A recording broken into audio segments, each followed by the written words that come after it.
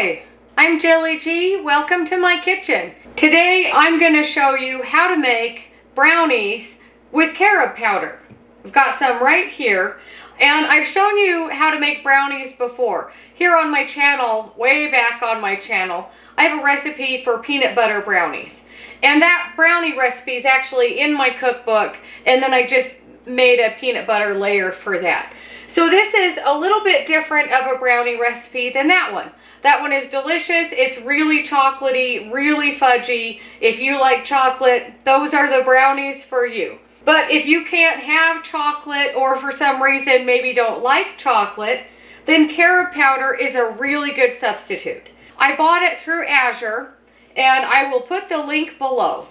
And this was a 1 pound bag, and it actually fits really nicely in this container that I'm not sure exactly how big it is. I'll find out, and I'll put a link for this jar in the description box below.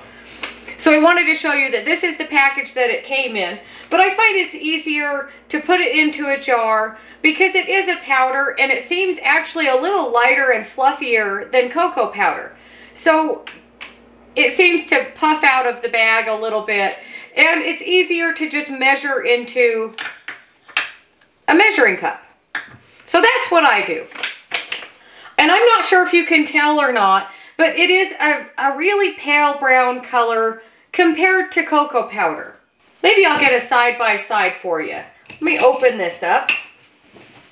So here is just regular cocoa powder. It's not the special dark, it's just regular. And you know, now that I've got them side by side, there is a definite color difference. And of course, cocoa powder is notorious for clumping like that. But the carob powder is really fine and doesn't clump. Now, I have already been experimenting with my carob powder. So what you see here, I've already used some. So this is not all of the 1 pound bag that I bought. So I just need a half a cup of the carob powder. And the recipe that I've experimented with so far with this carob powder is my no-bake cookies that are also here on my channel. I thought that would be a really good starting point, kind of see how it works in that particular recipe. And it turned out really well, and it is delicious. So that looks about like my half cup that I want. And then I'll show you, it is really fluffy. I'm not sure if you can see that. So it is really fluffy and light and airy. And it does kind of the same thing that cocoa powder does.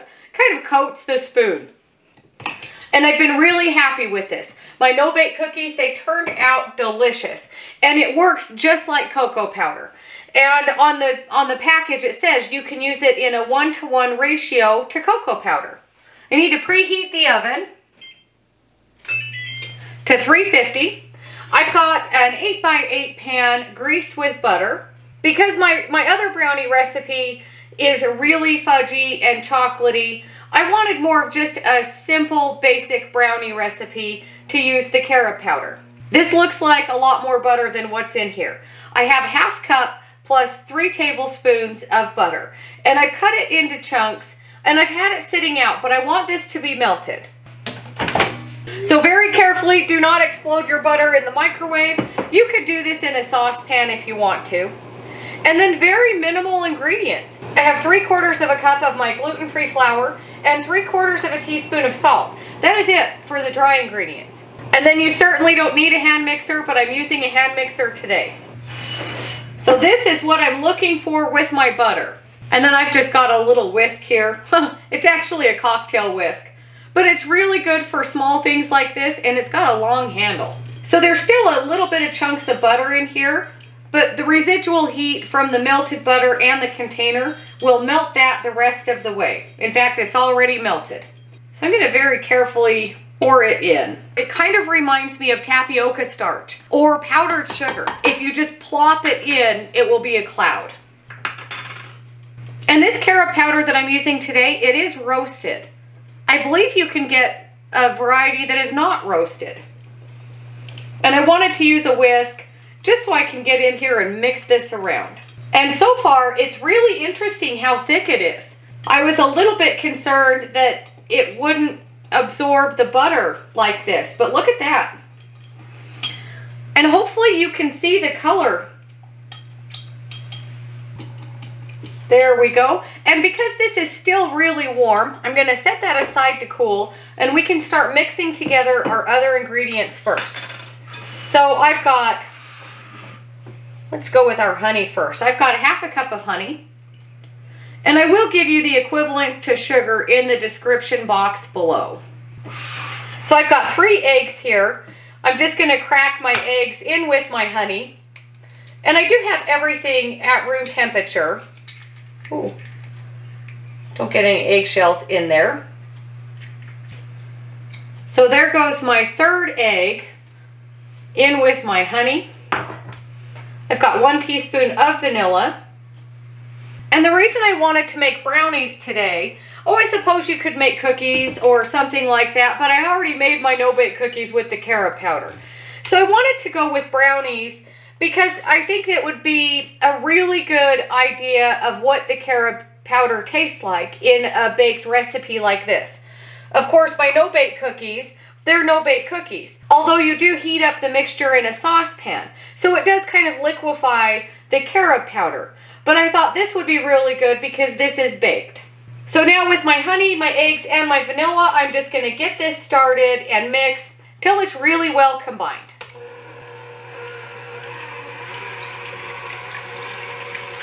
Another reason I chose this particular recipe to experiment with is because I've made it before with cocoa powder. I've also made it before with an unsweetened bar of chocolate. So I would say I've got a few different versions of this recipe under my belt already, not to mention gluten-free and with honey.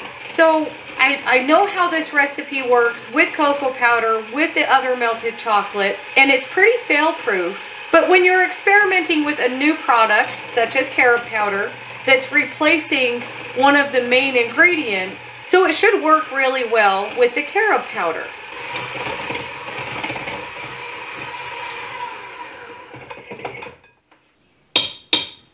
Now, the funniest thing, I think every kid has had the experience in the kitchen where you're baking with your mom or your grandma or your siblings or whatever, and you see the cocoa powder and you understand that it's chocolate, therefore you think it will be delicious. And then you taste the cocoa powder and it's the worst thing you've ever had, and you don't understand how it can be something delicious in the end. I haven't tasted the Carob powder on its own, but I've thought about it. I guess I'm not that curious. And it feels pretty cool to the touch. So I'm just going to dump it into my eggs, honey, and vanilla mixture here. And I noticed that the texture seems a little bit grainy, which I don't think is a bad thing. I think it's just the nature of Carob. But the color is really interesting. It kind of reminds me of a cross between chocolate and caramel. So now just mix this on about medium speed.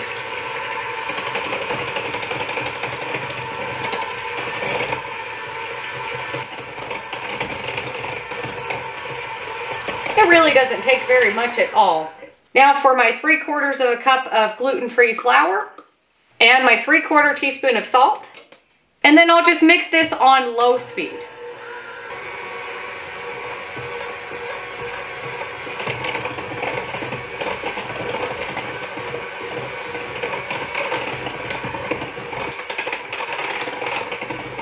And once it looks like this, where the flour is mostly mixed in, I'm going to switch to my spatula.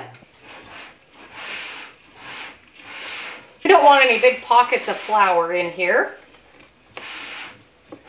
So the texture is definitely different, but it still looks good and it still smells good. It doesn't smell like chocolate, it smells like carob, which is not a bad thing at all. It's just those things that you notice that are different. Whenever you're making substitutions, whether it's a dairy substitution, gluten-free substitution, sugar-free, all of those things, you're aiming for a really good version of what the original is, but I think the expectation is that it will be the exact same. And sometimes you can get really, really close, but sometimes you can't.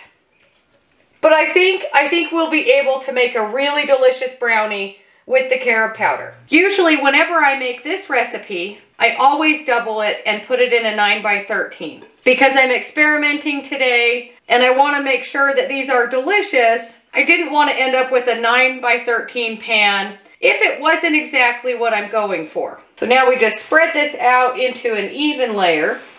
This brownie recipe I've made so many times that you get creative after a while. It's still a delicious recipe, but then you start adding things in. Oh, like chocolate chips or nuts, things like that.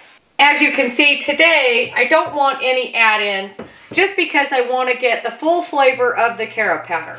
So this goes in the oven, again at 350 for about a half hour. I'll probably start checking it at about 20 minutes and then we'll test it with a toothpick.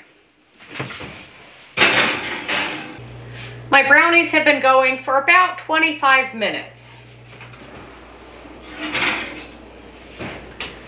And you know, it's so interesting. And this is what we're looking for. Mostly clean. There are a couple of pieces there. It smells like brownies. So before I opened the oven, I could smell it. And it's getting dark around the edges, but nowhere burnt. Don't worry, it's not burned at all. But it smells like brownies. And then as soon as I open the oven and bring it out here, it smells like the carob, but it almost has a fruity smell to it. It's so interesting. Because you think in your head, you're like, oh, it really does smell like brownies. But then you're like, wait, that's not brownies. Oh, I'm really excited to try them. I didn't put my toothpick directly in the center, just because it looks like the center of it is not as baked as the rest of it. Of course, the edges are more baked than even where I tested. But the edges are my favorite part of a brownie anyways. A corner is the best, but I'll take any edge. So now we want to let these cool off for at least a half hour.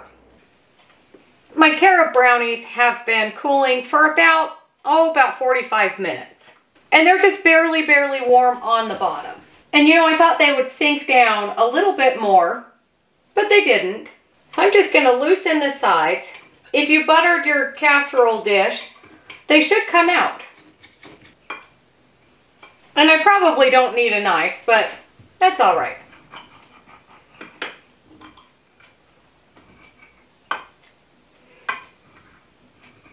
I think the corner one's going to be a challenge to get out first. So let's try this one. I should have had a plate ready. Look, it came right out. It's not even sticking at all.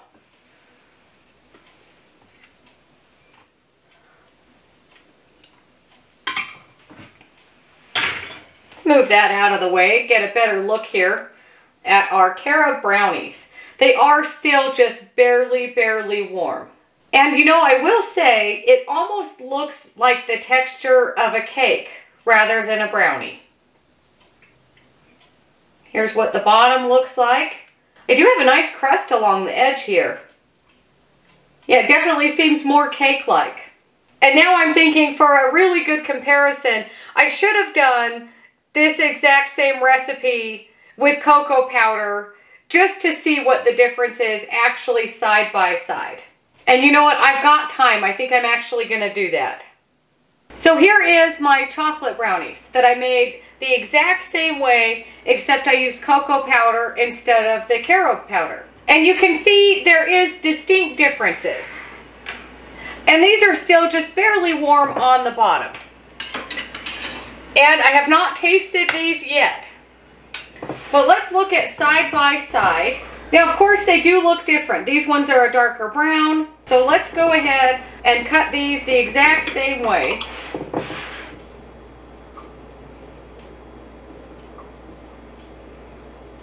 And I'll take out the centerpiece to put on the plate with our carob centerpiece.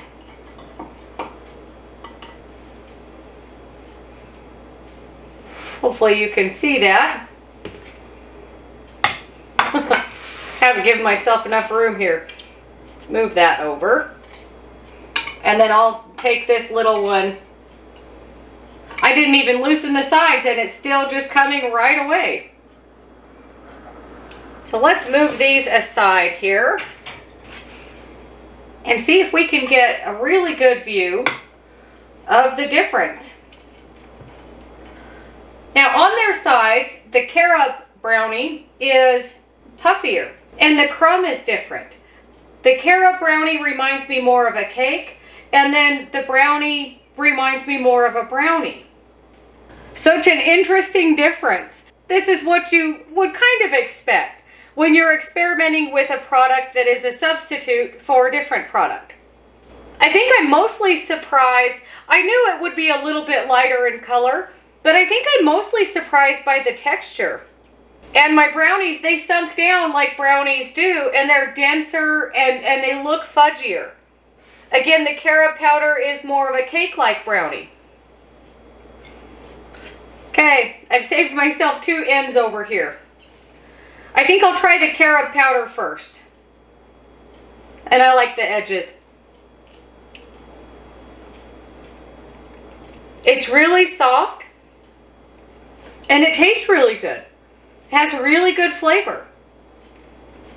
I guess I'm trying to think in my mind, if somebody offered me one of these, if I would think it is a chocolate brownie.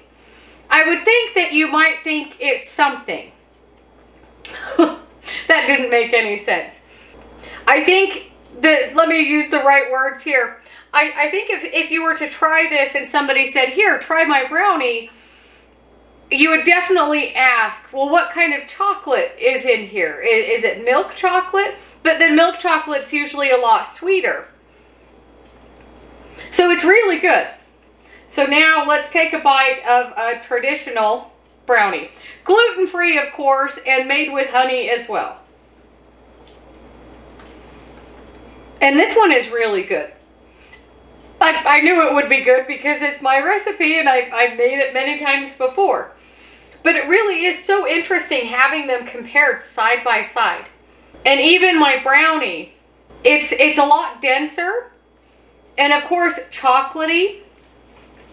But I think the main flavor difference that I can put a word to is this one tastes more bitter.